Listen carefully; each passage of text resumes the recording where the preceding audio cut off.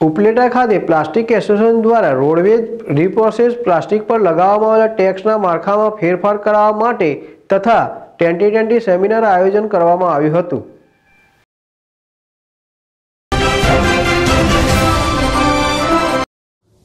ઉપલેટા ખાતે plastic association દ્વારા જે રોડવેજ રીપ્રોસેસ પ્લાસ્ટિક પર લગાડેલ ટેક્સના માળખામાં ફેરફાર તેમજ સોલાર સબસિડી તેમજ સ્વચ્છ ભારત અંતર્ગત પ્રોત્સાહન મળે તે સમજ માટે એક સેમિનારનું આયોજન કરવામાં આવ્યું હતું, જે રોડવેજ પ્લાસ્ટિક પર પ્રોસેસ કરી અને નવું પ્લાસ્ટિક બનાવવામાં આવે છે, જે ઉપલેટામાં 100થી પણ વધુ પ્લાન્ટ છે, જે સૌરાષ્ટ્રભરમાં વધુમાં વધુ છે, જેના પર સરકાર 5% ટેક્સ વસૂલે છે, જેના માળખામાં ફેરફાર કરવામાં આવે તો પ્લાસ્ટિક ઉદ્યોગોને વેગ મળે તેમ છે।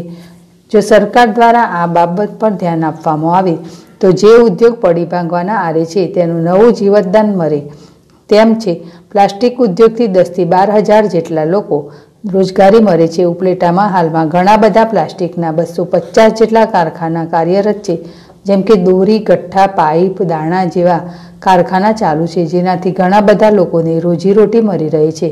આ કાર્યક્રમમાં ધારાસભ્ય, નગરપાલિકા પ્રમુખ, તાલુકા પંચાયત પ્રમુખ તેમજ પ્લાસ્ટિક એસોસિએશનના દરેક સભ્ય હાજર રહ્યા હતા। કાનભાઈ સુવા, ZSTV ઉપલેટા।